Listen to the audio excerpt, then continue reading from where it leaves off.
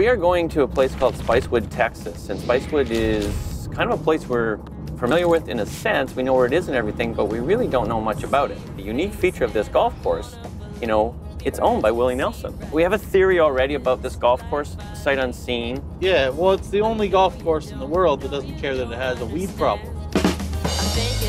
I called this episode Messing with Texas because it's not just messing with Spicewood.